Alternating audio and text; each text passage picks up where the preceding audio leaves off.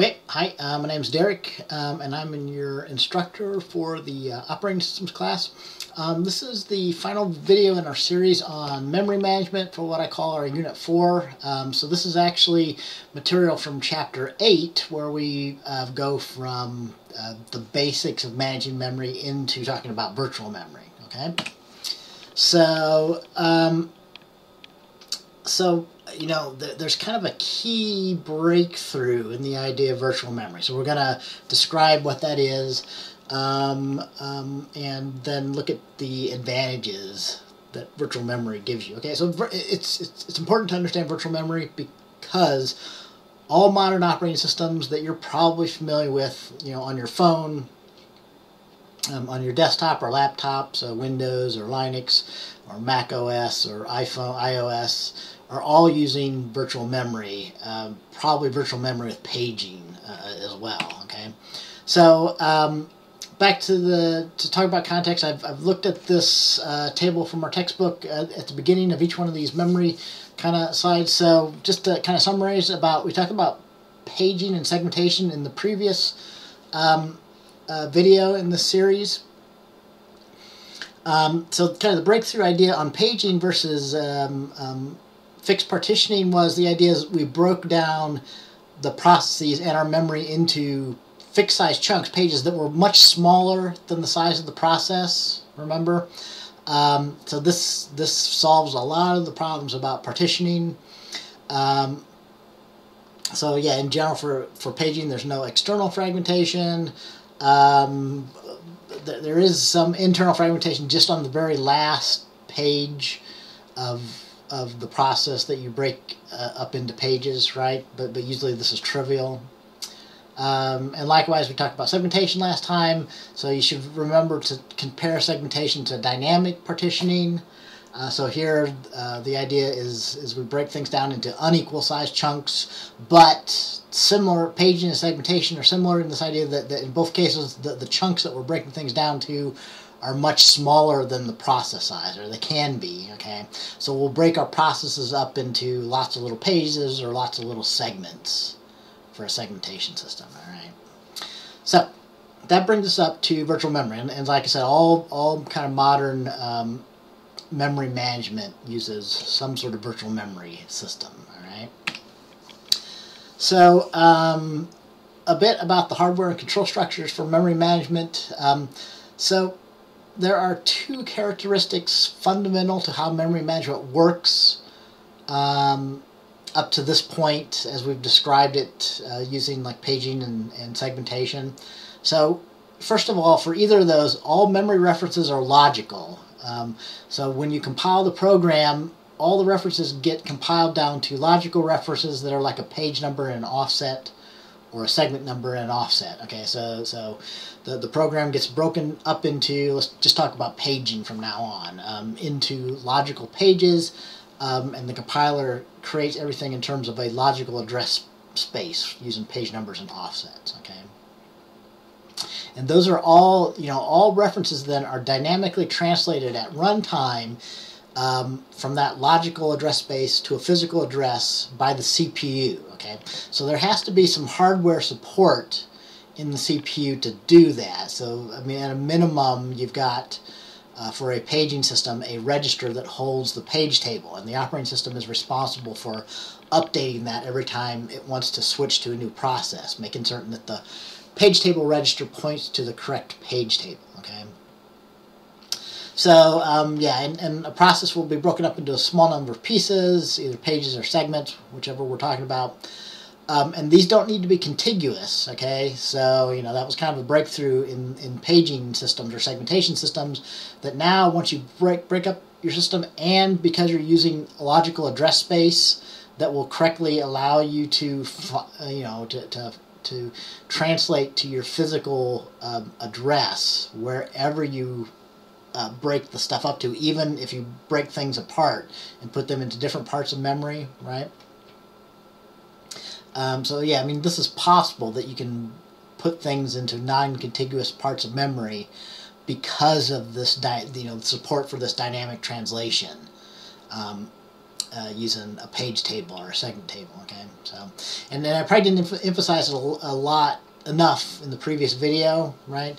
So that ability to break things up and to put them wherever you have available memory makes memory management much more flexible. Okay, so paging and segmentation are big wins in terms of building much more useful computing systems. All right, so that brings us to virtual memory. Okay, so the breakthrough idea of virtual memory is if those two characteristics are present. Okay, all memory references are a logical address space translated at runtime, and a process is broken up into small pieces that don't need to be contiguously located, then that leads to this idea that it's not necessary that all of the pages/segments of a process be in main memory during execution. Okay, so at a minimum, the only thing that I need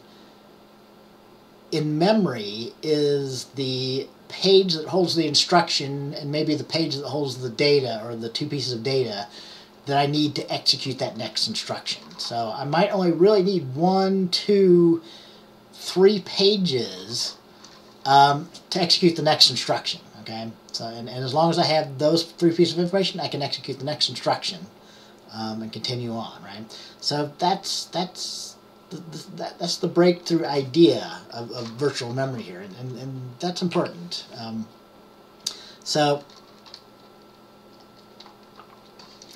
But before we get back to why that's important or what advantages that has, so let's go through kind of how execution of a process using virtual memory works. All right. So this is the idea of page faults. Sorry, it's kind of hidden a little bit back behind there. So basically, in a virtual memory paging system, so it's similar for segmentation, but I'll mostly concentrate on paging here. So if you're using virtual memory with paging, the operating system, when it first starts a new program, brings in just 1 or 2 pages of that program. So initially, maybe only the page with the first instruction that needs to be executed is brought in. And maybe that's it, right?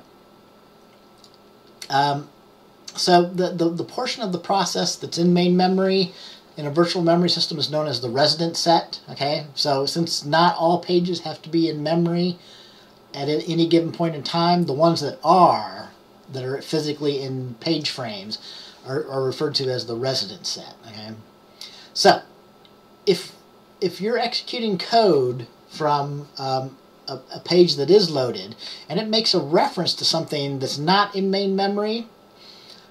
So first of all, as we'll see in the next slide, I mean the operating system, or actually the CPU will be able to tell that, because when it looks it up in the page table, instead of a frame number, there's going to be some indication that that page isn't loaded yet. It's not resident. Okay. So when that happens, when a reference is made to a page that's not currently in memory, the CPU, instead of it can't finish that memory reference to do the read or the write that was requested. So instead it generates an interrupt. Okay, so an interrupt is generated when an address is needed that is not in main memory. That interrupt is known as a page fault. Okay, so a reference to a page, a reference to a logical page was made, and we went to do the translation to find the physical page, but we found out that that page isn't loaded yet. It's not in physical memory. So the CPU generates a page fault instead. A page fault is generated when the CPU references a page that does not have a physical frame loaded in the page table yet. Okay, so why is an interrupt generated? Because when that interrupt is generated, that allows the operating system to regain control. So instead of the process continuing to run, the operating system will intercept all page fault interrupts. And then the operating system will basically put that process into a block state. So it'll transition it to a block. So remember back to our chapter about processes and process states, right? So the process becomes blocked waiting on some I/O. So in this case, it's going to be blocked until we have a chance to load the page with the piece of data that was just referenced that caused the page fault. Okay. So once it's loaded, so we load that requested page from disk, and once it's loaded, then the operating system will unblock the process and return it back to a ready state so it can continue running. Okay. And just to reiterate that process again a little bit quicker this time, so this happens for a page load. So execution of a process using virtual memory for a page load. So when a piece of a process that contains reference memory is eventually loaded into memory, so again, this all starts when we make a reference that causes a page fault. Okay. So when that page fault occurs, the CPU generates an interrupt.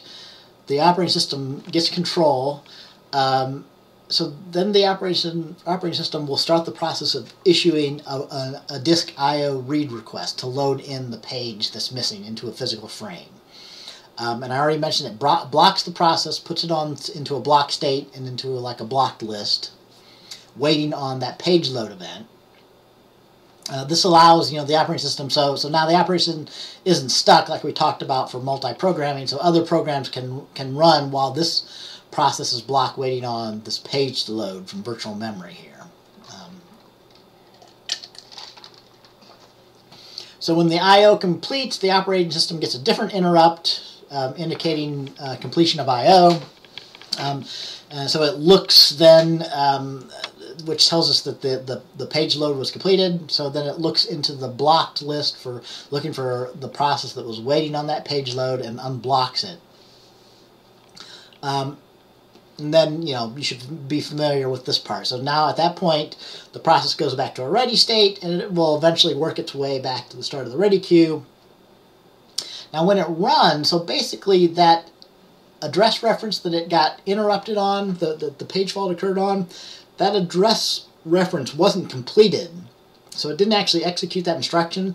So when the process gets selected to run again, that instruction will run from the beginning and the reference will be made again. But this time, when the CPU goes to look up the page in the page table, it's been loaded now somewhere in memory. So now the reference can successfully be translated to a physical address, and the process will continue, executing instructions from that point on, right? Okay, so back to this idea about the virtual memory breakthrough. So there's kind of two implications of loading the pages as needed rather than all at once. So when we talked about simple paging, we still had this assumption that when we started the process, we needed to load the whole process into memory, right? It might not be contiguous, but every bit of the process got loaded. So for virtual memory, not all of the processes in memory, and in fact, when we first started off, only maybe one or a handful of pages are initially loaded. Okay, so that has implications, and both of these lead to improved system utilization. So virtual memory is a big win for utilization in these ways here. So first of all, since only part of a process needs to be in memory, that means that we can have many, many more processes potentially in main memory at any given time, okay? So, we only load little bits of processes, only the bits that we currently need to execute the next few instructions. So why is that like a big important thing? So since we can have more processes, with more processes loaded, we're more likely that some of them will be ready at any given time, okay? So this greatly increases the chance that we can increase CPU utilization, okay? So if we only have like 2 or 3 or a handful of processes for multi-programming, it's much more likely that all of them are blocked right now waiting on something. But if we can have tens or hundreds or many, many processes, it's likely that at least some of them at any given time can run right now. So the CPU can be kept much more busy in a virtual memory system. All right. Another one is that we're no longer constrained by the size of physical memory. Okay, so even for our virtual, for our simple paging or simple segmentation systems, if we had to load the whole process into memory, even though it might be broken up, the biggest process was constrained by the physical size of memory. So that's no longer the case anymore. So in essence, since we only need to have a little bit of the process in memory at a given time, we could potentially be running processes that are much bigger than our actual main memory, all right? Yeah, and kind of conversely, the number of processes that we can run for multiprogramming is only constrained by the smallest, so by the number of physical frames that we have, right? So essentially we could have just one page in every frame that we have in memory for a different process. So have up to that many processes running right now, okay? So, all right, so those are all big wins for using virtual memory. Okay, so let me talk a little bit about real and virtual memory, okay? So because a process executes only in main memory, that memory is referred to as real memory. So really, this is just some additional names for what we've already talked about. So real memory is really the physical memory or the absolute address that we defined before, okay? And virtual memory is basically the logical address space that we talked about for like paging. And relative addressing schemes, okay? So the programmer, doesn't perceive real memory. So when you're writing a program, or really more the compiler nowadays and things like that, or your interpreter, but so you perceive a virtual address space, so a logical virtual memory address space. So yeah, I mean, this is the same idea as the logical address space that we defined before. It's really the same thing. So we're using logical address paging that we described in the previous video here. That's our logical address space. The only difference now, though, is that some of our logical pages, not all of our logical pages, have to be mapped to a frame, a physical frame at any given time. Only a subset, a resident set, needs to be in memory to be executing the process, okay? So yeah, the space works exactly like we described for paging and page tables, but with the possibility that a page that's referenced might not be loaded yet. And then we have to have that hardware kind of support mechanism to generate a page fault so the operating system can load the needed page and continue the process on once we do have our page. So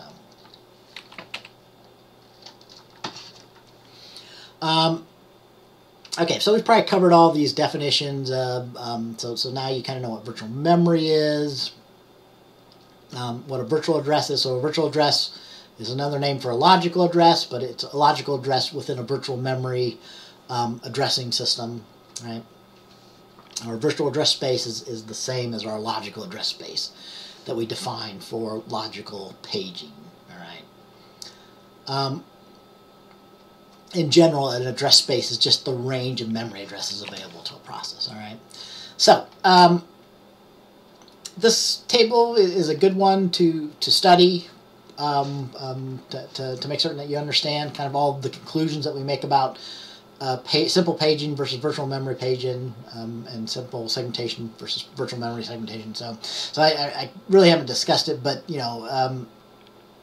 you can use segmentation with virtual memory just the same way that you can use paging with virtual memory, but it's much more common to use virtual memory paging, okay? So the only difference between virtual memory paging and simple paging is that not all pages. So they have the same advantages as simple paging, virtual memory paging does, with additional advantages. So it's actually a win-win to use virtual memory, So not all pages need to be in memory. So that does imply that we might have to stop and read a page in the main memory. And that also means that if memory is full, we might have to make a page replacement decision. So that's the topic of the other videos for the Unit 4 here. All right. So one final topic, though, before I end talking about virtual memory. So at one point, it was not really known, so it was thought that maybe virtual memory would be impractical. So people had this idea about virtual memory before they proved that it would actually work. And the reason why there was some doubts about the possibility that it would work is because of this issue known as thrashing, okay? So thrashing is basically the idea that if the operating system, so every time So let me just go through this. So the usual state for most modern virtual memory systems is that pretty much the memory is completely filled up relatively quickly. So however much memory you have, you could always use more. It's often the case that basically the steady state is that memory is full or almost completely full with many small processes, pieces of processes that are currently executing. Okay, so that means that whenever a page fault occurs, we have to make a page replacement decision, right? So that means we're going to have to select one page to be thrown out so that we can load the needed page. So first we have to throw something out, write it back out to secondary storage so that we can load the needed page so that process that's called the page fault can continue on. Okay. This is really the same issue with caching. Okay. So you have the same replacement decision for caching when cache is full. The problem, and the same reason why it works for virtual memory is why it works for caching. We already discussed this, okay? So if you remember back to the first unit, chapter 1 and 2. So the problem is that if you choose badly and you throw something out that just needs to be used right away again, it can lead to thrashing, which is basically that the operating system, or sorry, the computing system is spending all of its time loading and unloading data from secondary storage to cache, or loading and unloading pages from secondary storage. So for caching, it's spending all of its time loading and unloading things from cache to primary memory. For virtual memory, thrashing is spending all of its time loading and unloading things from secondary memory, which is disk, to primary memory, RAM. Okay, so whenever you have a page fault and you have to load a page, I mean, that's unuseful work, right? So you're not doing actual computation. You're doing overhead to load the data that you need to do your actual computation, right? So if you're spending all your time just loading and unloading stuff, you're not getting any real work done, right? So it was worried that virtual memory systems would be impractical, and caching as well. But in practice, because of the principle of locality, we found out that virtual memory and caching work. So in practice, the scheme can be made to work. Okay. So kind of the principle of locality, a refresher. So this is back from our first unit in this course. So program and data references within a process tend to cluster. You should intuitively understand that if you've ever done any programming, because you know that whenever you execute instructions, you're most likely going to execute the next instruction after the current one you're executing. Or if you're processing data, you're most likely going to need to read or write the next data in an array or something after the one that you're currently reading, right? So because most references are local, are clustered together, only a few pieces of a process need to be in memory over a short period of time at a given time. Okay, so again, that's back to what we called the working set or the resident set. Okay, that set can drift. So later on, I might be doing something different, a different part of my program, and I need a different resident set. But usually that resident set is a small percentage of the total pages or data that's running. And once you have that resident set in, you can process for quite a bit of time before a page fault is going to happen. So, and again, that leads us to the conclusion, okay? Because of locality, it turns out that once I get a sufficient resident set, I will usually be able to process for quite a while before a page fault occurs. That means that I don't thrash. I could do more actual work than having to do all my time with the overhead of loading and unloading things, all right? So, kind of as a final thing, you can run empirical experiments like this yourself pretty easily. I think this is like a classical experiment from when people were trying to figure out whether virtual memory would work or not. So this shows time going from left to right, and on the y-axis is showing like references to pages. Okay, so again, at any subsection of time, let's say from here to here, like it's only like using these particular pages where you see kind of updated. And you notice that it shifts. So here, like from this time frame here to here, something else happens. So we had to use a different residence set, right? And it maybe looks a little more filled in than it really is. But yeah, I mean, at any slice of time here, only like 20 or 30% of the total pages of memory are actually being used in the residence set there. Okay, so that's it for this video on virtual memory. I hope that helps you understand the concept. Virtual memory is an important concept to understand about computing systems. And yeah, that's it, and I will see you then in the next video.